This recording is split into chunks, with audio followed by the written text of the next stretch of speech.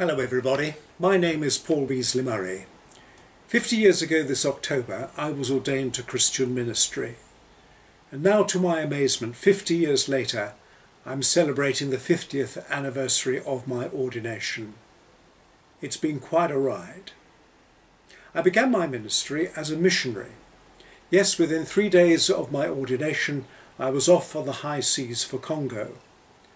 And for 2 years I taught Greek and New Testament to men who come from all over Congo to the Protestant theological faculty of what later became the National University. The next 13 years were spent as a pastor in Altrincham, Cheshire, a town that has a football club that never ever makes it quite to the league. There I was pastor of the local Baptist church. When I arrived it was a declining church with some 83 members. But by the time I left in 1986, the church had quadrupled in size and was an amazingly exciting place to be. From Altrincham, we moved to London, where I became a college principal. At the time, Spurgeon's College was in the doldrums, and my task was to turn the college's fortunes around. And with God's help, we did. My heart, however, remained in the local church. For as a good Baptist, I believe that the local church is the cutting edge of the kingdom. So in 1993 I became a pastor again and accepted the call to Chelmsford, Essex. And yet again my task was to turn an institution around which was stuck in the past. I stayed there for 21 years. By the time we left the church we had some 400 committed members, with a church family of around 1,000. And it too was a great place to be. In 2014 I retired from stipendiary ministry, and since then I see myself as a minister at large, with a base in Chelmsford Cathedral. In the last 6 years I've written some 7 books, the latest of which is 50 Lessons in Ministry, Reflections after 50 years of ministry, published by DLT this September. Do you like the colour? I do. I'm a Cambridge man, hence my preference for light blue. I spent 4 happy years at Jesus Cambridge. Do you like the picture? The jug, the bowl and the towel point to the upper room where Jesus washed his disciples' feet and said, I have set you an example. Jesus calls us to the ministry of the towel. That is, to servant leadership, which focuses on the people to be cared for rather than just the job to be done. Servant leaders cannot trample on people, even in pursuit of the kingdom. And do you like the title, 50 Lessons in Ministry? One of the things I've enjoyed throughout my ministry is rising to the challenge of learning new ways of serving God and his people. Interestingly, it was this aspect which Stephen Cottrell, the new Archbishop of York, highlighted in his commendation of my book. He wrote, John Henry Newman famously said that to grow is to change, and to have become perfect is to have changed often. Paul Beasley Murray may not be perfect, goodness gracious, but he has changed, and he is gloriously open to change. It is this constant learning and probing that makes his reflections on a lifetime of ministry so encouraging and helpful. So 50 lessons in ministry. Today I want to single out just 5. First of all, names are important. One of the most fascinating chapters in the New Testament is Romans 16. Yet at first sight it seems to be the most boring of chapters, because it's largely a list of names. Here Paul greets 26 individuals by name. Of what possible interest, some might say, can this chapter be?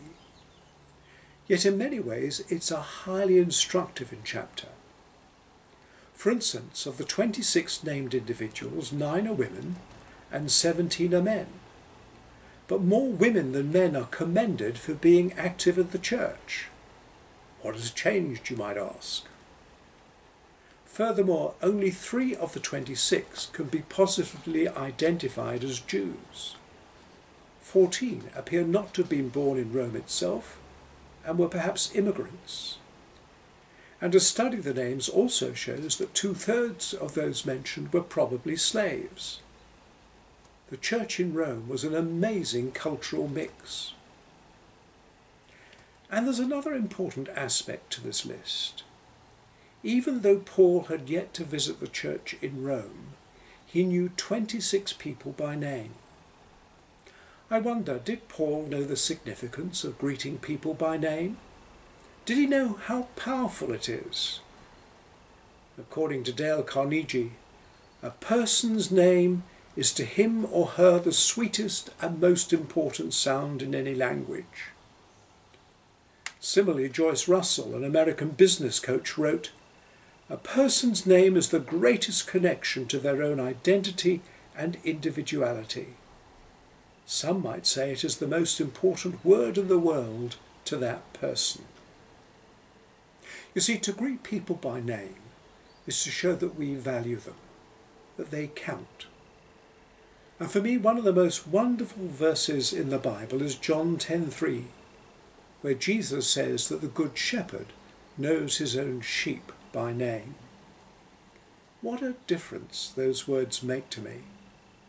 Whereas agencies such as the National Health Service and Her Majesty's Revenue and Customs know me primarily as a number, Jesus knows me by name.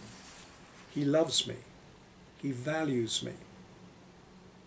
In turn, we too are called to love one another and value one another by knowing one another by name. Now you might say that's fine in a small church with 12 people, but in our church with 120 people, that's impossible. I disagree. I'm convinced that when English people say that they have a bad memory for names, by and large they're not telling the truth. What in effect they're saying is, I can't be bothered. I'm too lazy. And the proof of this is to compare English people with Americans.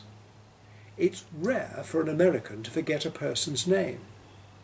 For in an American culture, knowing a person's name is important.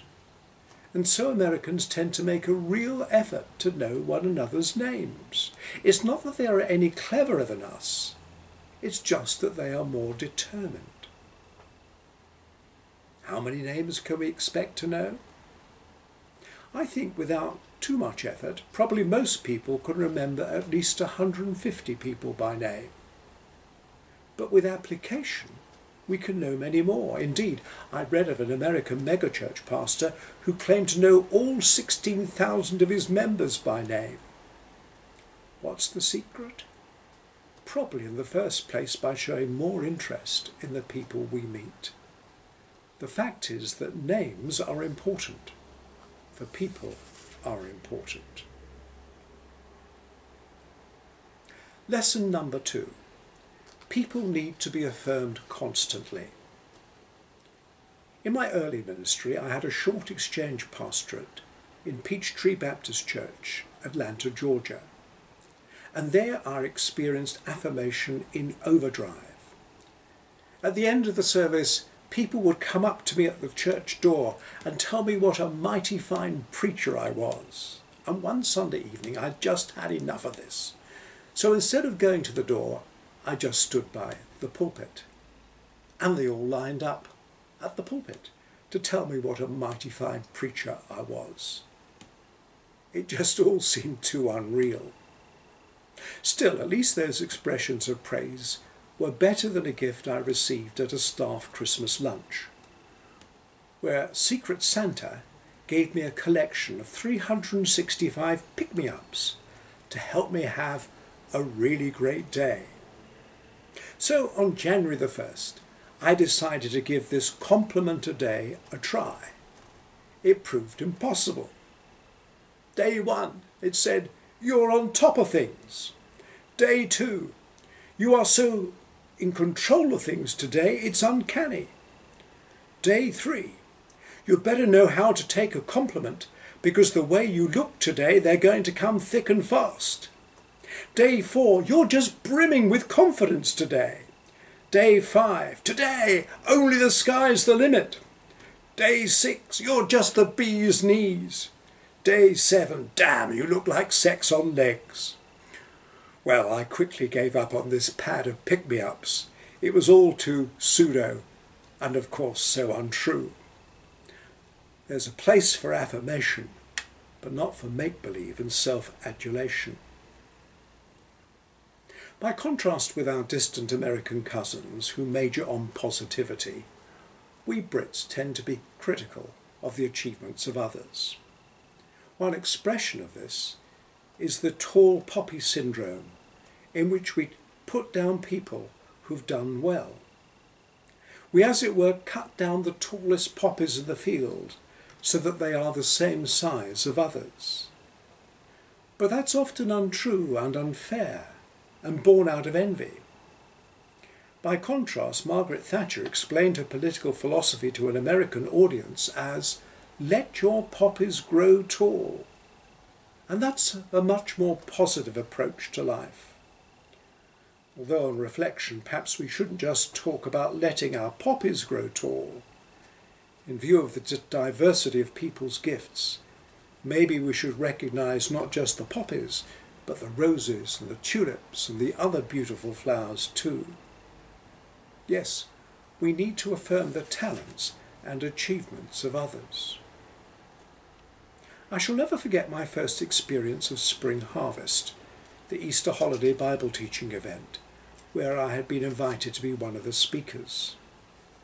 On the first full day, there was a meeting of speakers and helpers, at which we were challenged to major on the positive. And we were told that instead of being critical about the sessions, we had to find something positive to say about one another. And amazingly, this is what happened. And by the end of the week, I seemed to be walking on air. It was a wonderfully affirming experience.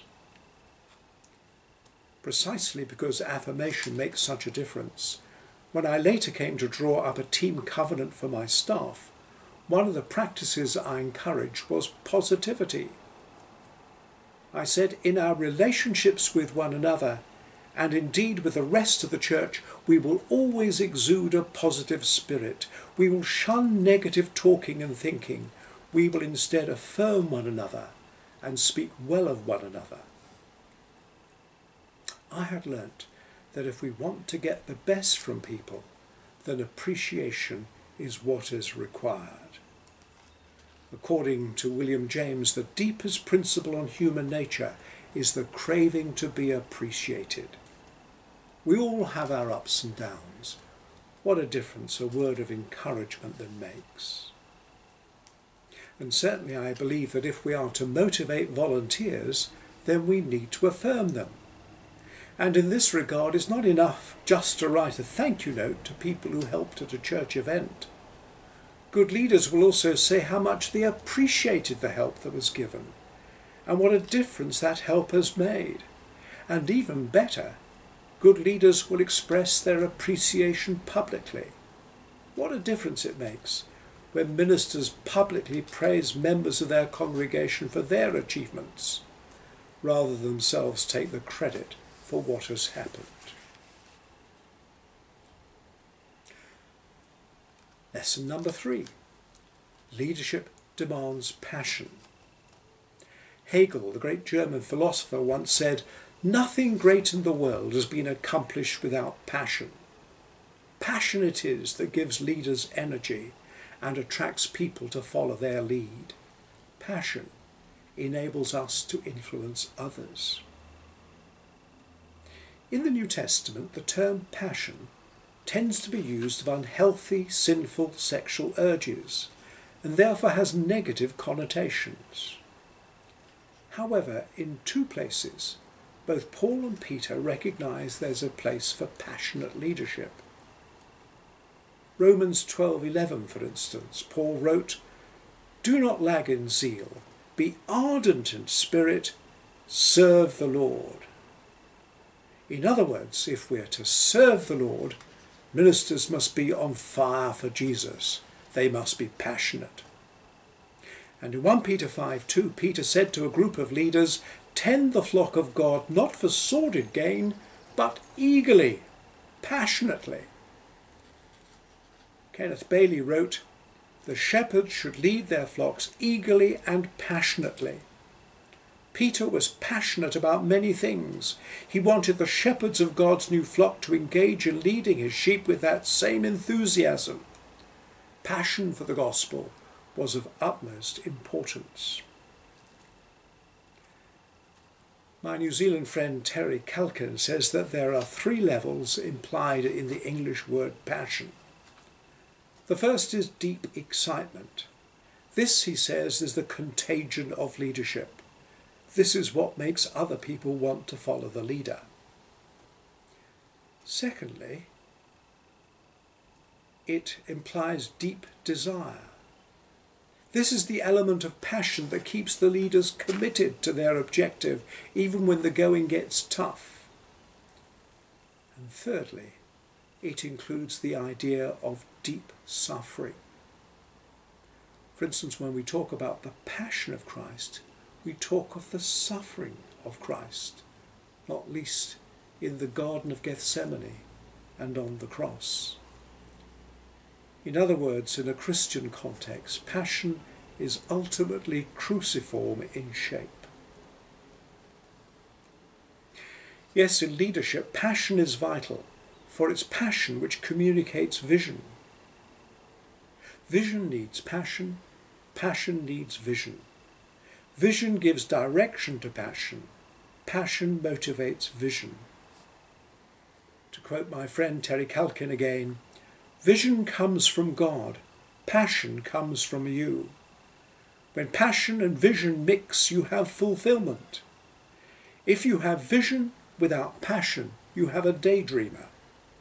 If you have passion without vision, you have a wheel spinner, all action and nowhere to go." Passion is vital to leadership.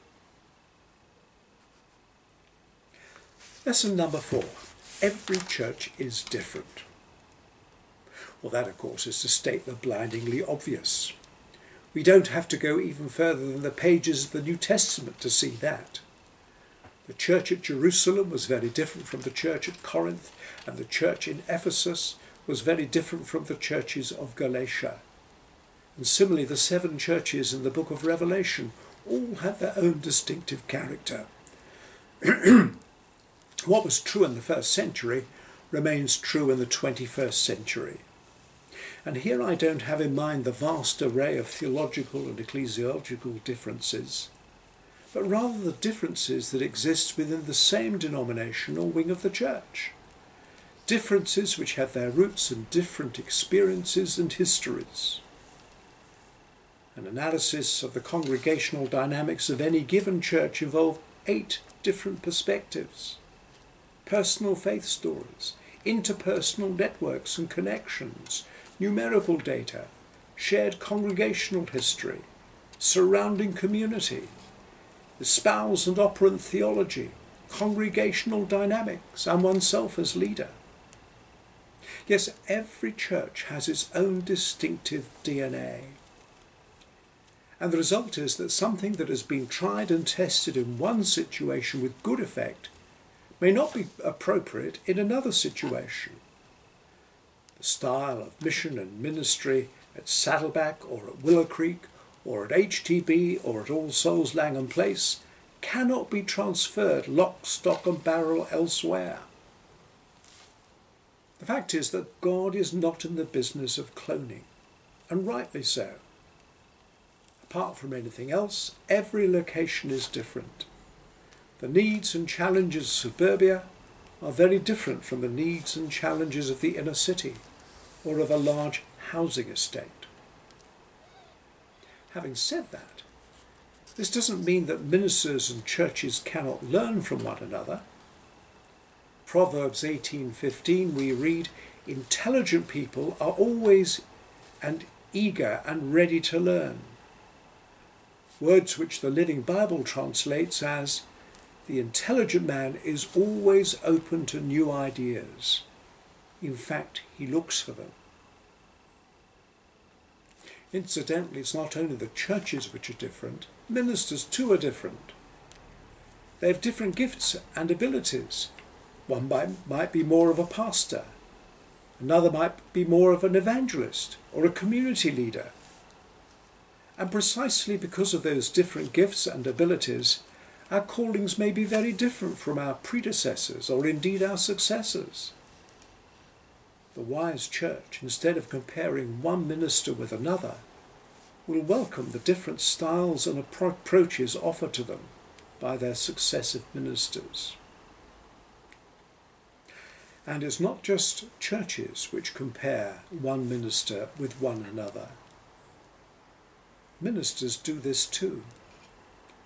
I've discovered that one of the temptations of ministry is to constantly compare oneself with other ministers, and in the process become envious of others and of the way in which God appears to be blessing others.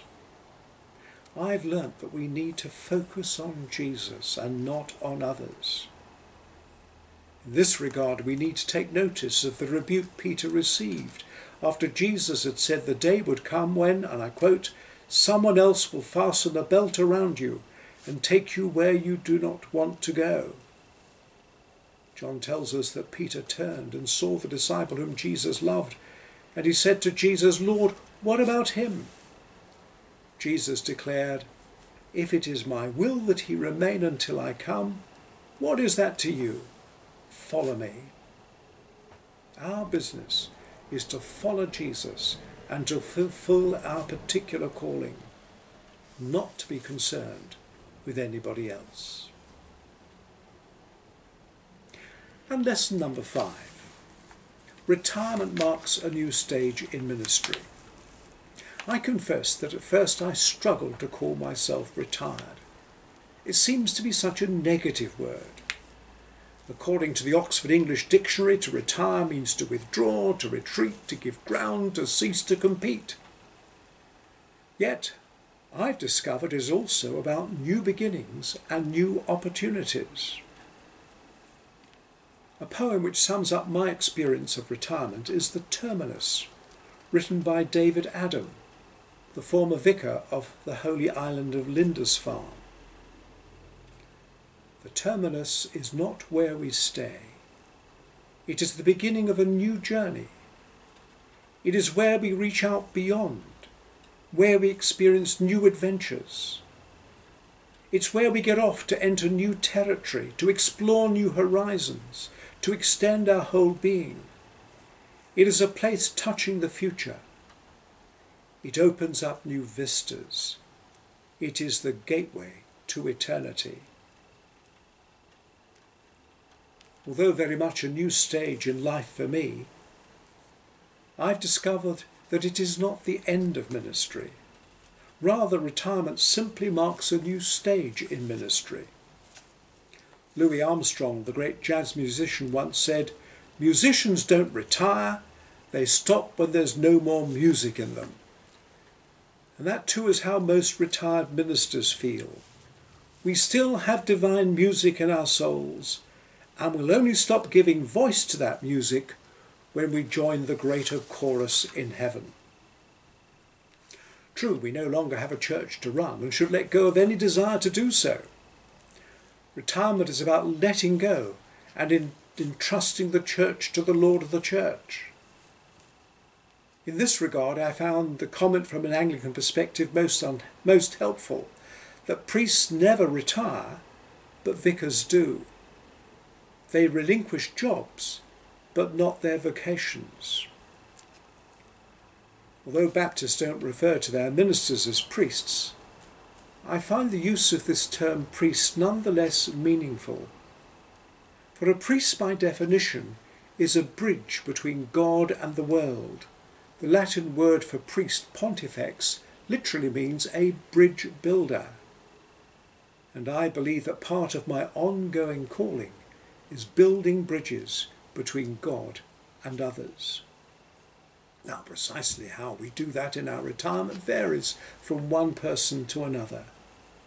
For me, living out the call includes writing a weekly blog, Church Matters, Every week I receive responses from all over the world.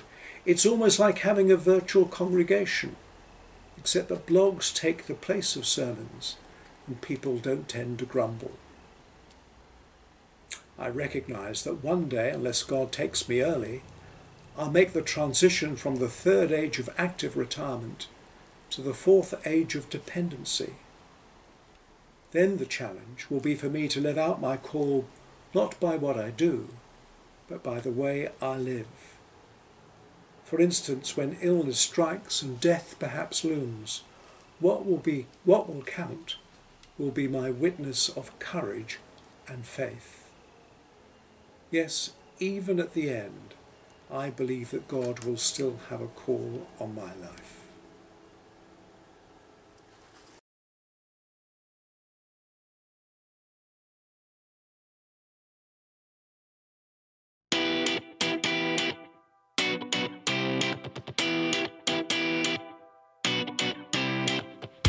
Nothing beats sitting on it, hearing it, tasting it, wearing it,